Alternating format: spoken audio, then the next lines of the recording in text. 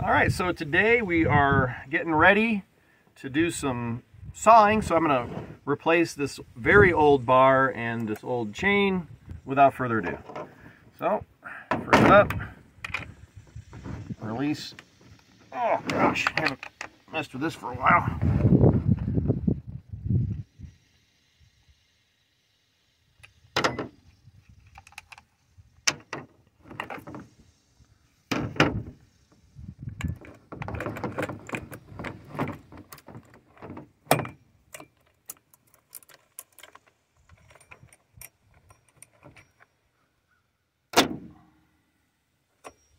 And that slips right out.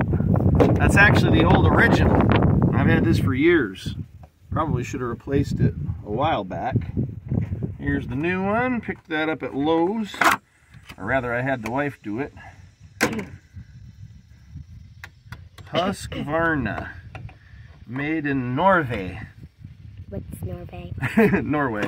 All right, before I put that in, what I really ought to do, I had my camera lady run in and get me an old toothbrush. So while we've got this off, we can just kind of clean off a little bit of this old grime, this old busted up stuff. Always a good reason to keep a good reason to keep a old toothbrush around for one thing or another.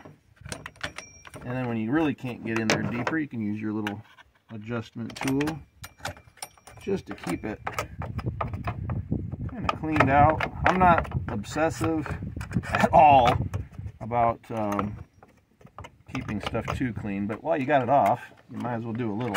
You can see it's taking some abuse. See right here, over here, over here, over here. This got busted up, pulled the metal off.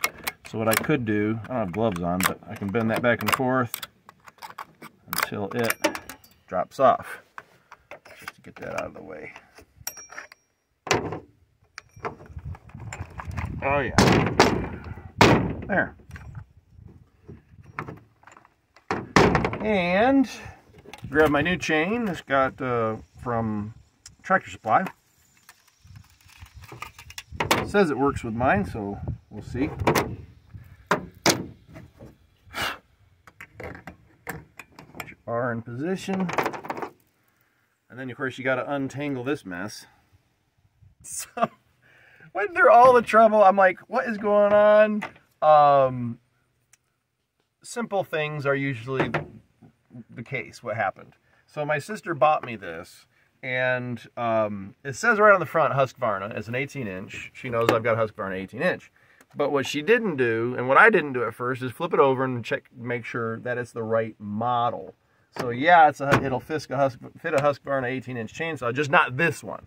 So what I'm going to do, unfortunately for now, because I want to use it today, is I'm going to go ahead and just throw the new bar on, and what I'm going to do is use the old chain. So I'm going to throw it back on, and then I'll go get my file and give it a quick sharpening, and then I'll be able to use it. And make sure I've got my teeth facing the right way. Oh, look at that, it actually fits. And you say, well, the chain's stretched out, but no, it's because it's the right chain. So make sure we get that fed all the way on here. And it's probably better to go the other way so that the cutting action isn't going to get me. And then you just kind of put a little tension on there to get them back in the grooves. And straighten it out. Come on. Somebody's got a trick they know. I don't know any tricks. Anyway, what I'm going to do, now I've got it that close, is get this cover back on so it can hold tension for me. That doesn't look right. It doesn't look right? No. It's because it's not. If it doesn't look right, it's probably not.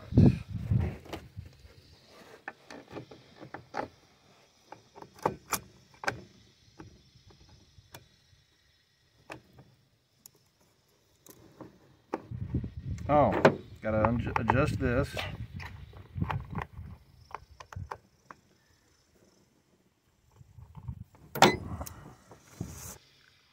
Oh, why are y'all cooking? You're not. So there, I finally got it in there. with much hilarity.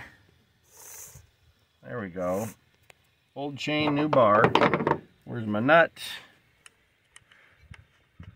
There we go. Sometimes I feel like a nut. Sometimes I don't. Almond Joy's got nuts. Mounds don't, because sometimes I feel like it. Sometimes I... You like Mounds? What are mounds? Almond Joy? Candy bars? They're good. That's what they are. Alright, so yay. Got that back on. Now tightness, you want it, you don't want too much slack. But before I tighten this down, I want to make sure I have a little bit. Basically like this. You know, just enough. So it doesn't want to come out of the track, but it's not over tightened. If it's over tightened, it ain't gonna want to. It don't even want to go anywhere. Don't say I'm comfortable here. There we go. I like that position. All right. So what we're gonna do now is go get my file and re-sharpen these. This will be the last use of this chain. I'll have to go get another new one. All right. Stop it. Just, you know, and you just try to match the angle as best you can. Be consistent with a few runs, and then you can feel, oh yeah, that's nice and sharp. And then once you've done enough, unlock that chain bar, bring it down so you can get the next few. Pause it. So I'm doing my last tooth before you can see I already did that one, so I got back around to it on this side. Good, and then I gotta turn it around and do the other side. There's two sides? Yeah, so you've got the teeth that cut this way, and then you have the teeth that cut this way. Are you what, looking through the receiver? Or the camera? So what it does is the chain's a little wider than the bar, right? And because the teeth are offset, they get you a little bit bigger cut than the width of the actual chain, so that it can keep going through whatever you're cutting on. Anywho, so now that I've done all of them that were facing this way, I got to do them all that are facing this way. So same thing, cutting, well here, you see how the angle is. I'm going to be going this way. I'm not gonna come at it this way. Can you? Yeah. I just always go this way. It's safer too. Will it be against the law if you do it the other way? No, but better chance that you end up in the ER or having to use a Band-Aid. But if you're lucky like me, you probably have some really nice Band-Aids in the house, like what, like My Little Pony, or what else do we have for Band-Aids? The poodle. Huh? The poodle. A poodle? Yeah, a poodle. A poodle Band-Aid? Yeah. Oh, I don't think I've seen that one. Is that new? I think so. Is that new to our first aid kit? What's in our bathroom? And of course, you know, I try not to use Band-Aids, huh? I guess I feel like I'm a big baby if I use a Band-Aid. I figure if it stopped bleeding, I don't need a Band-Aid on it. But I understand it makes the wee ones feel a little better to have a Band-Aid. They like putting Band-Aids on me, too.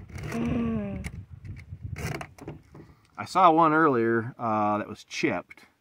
And that's okay, you know. It's still got lots of friends that can help with the cut. What were we just talking about, camera lady? About how if it can take down a tree, Take down us. it can take us down for sure, shred us to pieces. And Because like trees are like 100 million times stronger than us, and it can cut that. That means it can cut us. would it be smart if I was wearing a pair of gloves right now? Yes. It'd be smart if I was wearing a pair of gloves. But whenever you're dealing with a sharp tool, a firm grasp is half the battle for safety. Grab it very firmly, because if it's loose, it can slip, and that's when... Cuts you. Exactly. So, just about finished up. You can go ahead and kill that video. So, I figured I'd at least let you see the first cut with the new bar and the old but sharpened chain. I threw some new oil in it. I had my local small engine repair guy, he put a thinner shim or whatever so I can run motor oil for the bar and chain. I guess that's a thing that you can do. I've been working on this oak starting last year, and they're twins. This piece was down. It's down and it gets wet, picks up moisture, but it's been so dry this summer. I'm thinking I might be able to actually make some use out of it. We haven't had rain in a month and a half. Yeah, I think we had a sneeze the other day. All right, let's see how she starts up. Oop, it wants it.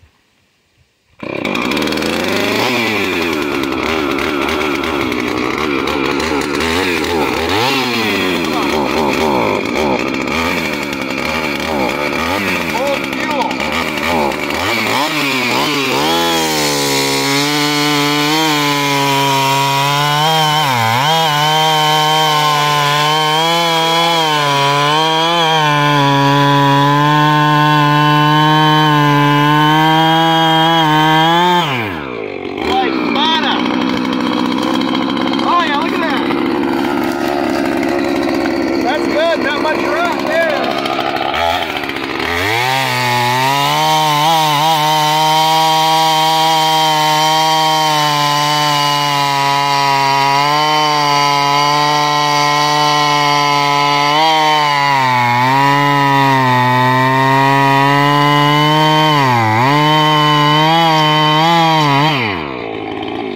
So one way you can tell if your chainsaw is getting dull, other than it taking longer, is the size of the chips it produces. So the smaller the chips, if it's smaller than it used to be, that's an indicator too. Anyway, I just figured I'd let you see the first cut or two of the new bar. Same old chain, huge difference because that chain can't play like it had been. So definitely needed a new bar. Have a good one.